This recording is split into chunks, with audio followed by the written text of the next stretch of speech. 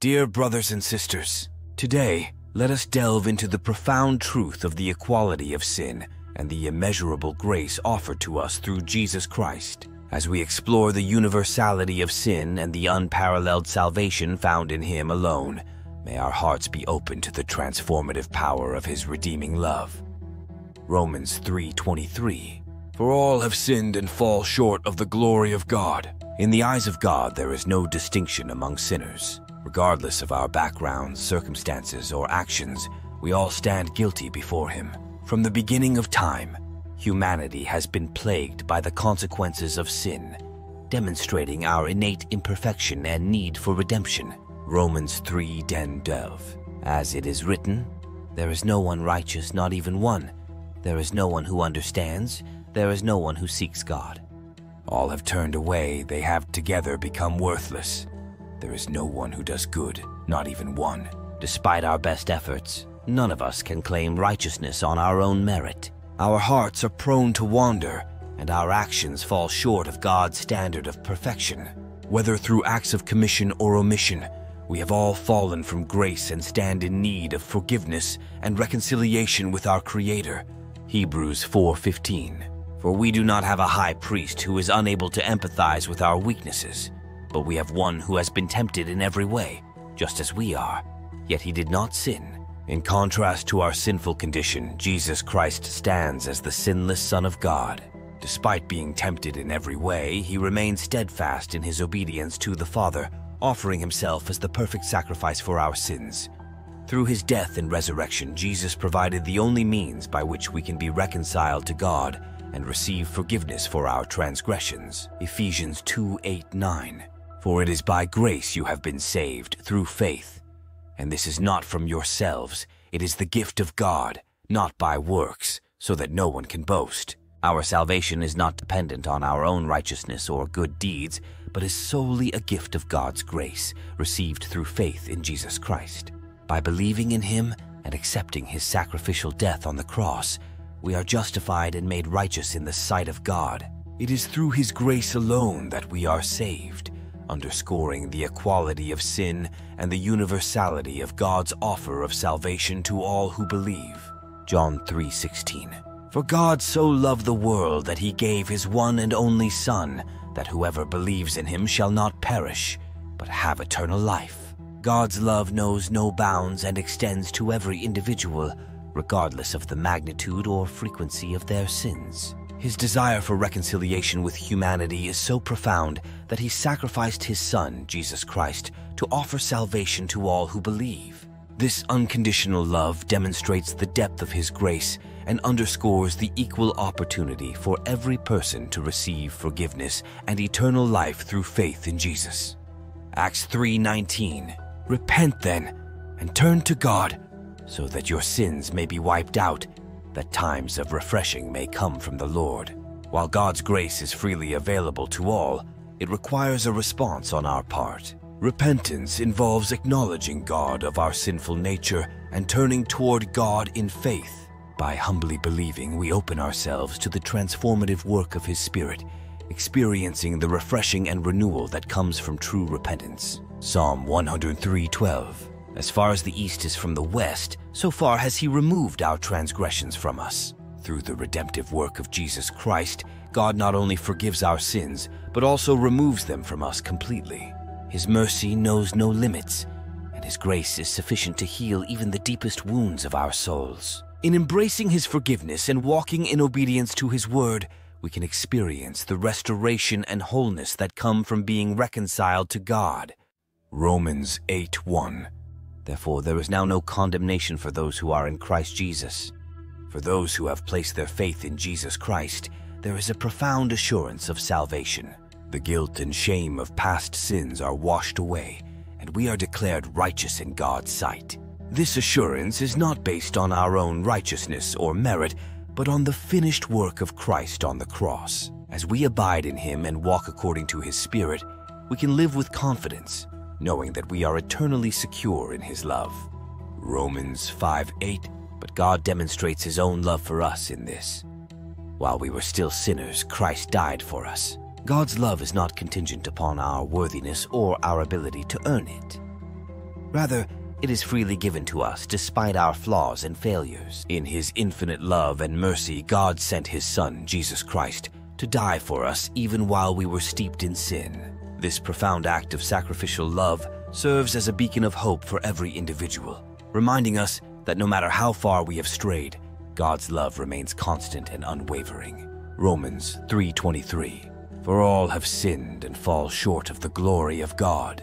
In recognizing the universality of sin, we acknowledge that every person, regardless of their background or circumstances, is in need of God's forgiveness and redemption. None of us are exempt from the reality of sin, and therefore none of us can boast of our own righteousness. This realization humbles us before God and emphasizes the equality of all individuals in His sight. John 14:6. Jesus answered, I am the way and the truth and the life. No one comes to the Father except through me. The exclusive pathway to salvation is through faith in Jesus Christ. He alone has the power to forgive sins and reconcile us to God. By believing in His atoning sacrifice on the cross and accepting Him as our Lord and Savior, we receive the gift of eternal life and become heirs of God's kingdom. Salvation is not achieved through our own efforts, but is received as a free gift through faith in Christ. Ephesians 2:8-9. For it is by grace you have been saved through faith. And this is not from yourselves, it is the gift of God, not by works, so that no one can boast. God's grace is extended to all people, regardless of their past sins or shortcomings. Salvation is not earned through good deeds or religious rituals, but is bestowed as a gift of God's grace to those who believe. This ensures that no one can boast in their own righteousness, but can only attribute their salvation to the unmerited favor of God. Matthew 28:19-20. Therefore, go and make disciples of all nations, baptizing them in the name of the Father, and of the Son, and of the Holy Spirit, and teaching them to obey everything I have commanded you. And surely I am with you always to the very end of the age. As recipients of God's grace and forgiveness, we are called to share the good news of salvation with others. Our understanding of the equality of sin and the sufficiency of God's grace compels us to extend His invitation to all people, inviting them to experience the same forgiveness and redemption that we have received. In doing so, we participate in God's mission of reconciliation and demonstrate His love to a world in need of hope and salvation. Philippians 2:3-4. Do nothing out of selfish ambition or vain conceit. Rather, in humility, value others above yourselves, not looking to your own interests, but each of you to the interests of the others. Humility is foundational to understanding the equality of sin.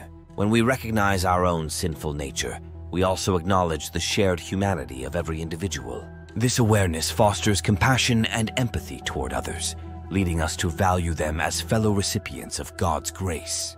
Through humility, we cultivate a spirit of unity and solidarity, recognizing that we are all on a journey of faith, seeking God's forgiveness and redemption.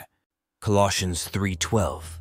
Therefore, as God's chosen people, holy and dearly loved, clothe yourselves with compassion, kindness, humility, gentleness, and patience. In light of our own experience of God's grace, we are called to extend compassion and kindness to those around us. Just as we have received forgiveness and redemption through Christ, we are to offer the same to others, regardless of their past mistakes or shortcomings. By embodying the virtues of compassion, kindness, and humility, we reflect the character of Christ and demonstrate His love to a world in need of healing and reconciliation. Micah 6:8. He has shown you, O mortal, what is good. And what does the Lord require of you? To act justly and to love mercy and to walk humbly with your God. As followers of Christ, we are called to pursue justice and equity in our interactions with others. This includes advocating for the equal treatment and dignity of all individuals, irrespective of their background or status. By standing against injustice and oppression, we bear witness to God's heart for reconciliation and demonstrate His kingdom values of love, mercy, and compassion. Galatians 3:28. There is neither Jew nor Gentile, neither slave nor free, nor is there male and female, for you are all one in Christ Jesus. In Christ, we are united as members of one body, regardless of our differences. As we gather in community, we celebrate the diversity of God's creation recognizing that every individual is equally loved and valued in His sight. By embracing unity amidst diversity, we create spaces of inclusion and belonging where all are welcome to experience the transforming power of God's love. Ephesians 4:32. Be kind and compassionate to one another, forgiving each other, just as in Christ God forgave you. Forgiveness is essential to breaking the cycle of sin and restoring relationships. As recipients of God's forgiveness, we are called to extend the same to those who have wronged us. By releasing bitterness and resentment, we free ourselves and others from the bondage of sin, creating opportunities for reconciliation and healing to take place. Galatians 5:1. It is for freedom that Christ has set us free. Stand firm then, and do not let yourselves be burdened again by a yoke of slavery. In Christ, we are liberated from the bondage of sin and shame, called to walk in the freedom of God's children. This freedom empowers us to live victoriously, unencumbered by the weight of past mistakes or failures. As we embrace the liberty found in Christ, we are emboldened to pursue lives of righteousness, compassion, and love, reflecting the transformative power of God's grace to a world in need. Dear brothers and sisters, may we continue to grow in our understanding of the equality of sin and the sufficiency of God's grace. Let us walk in humility, compassion, and justice, extending forgiveness and embracing freedom as children of God. In doing so, we bear witness to the transformative power of God's love and participate in His redemptive work in the world. Amen.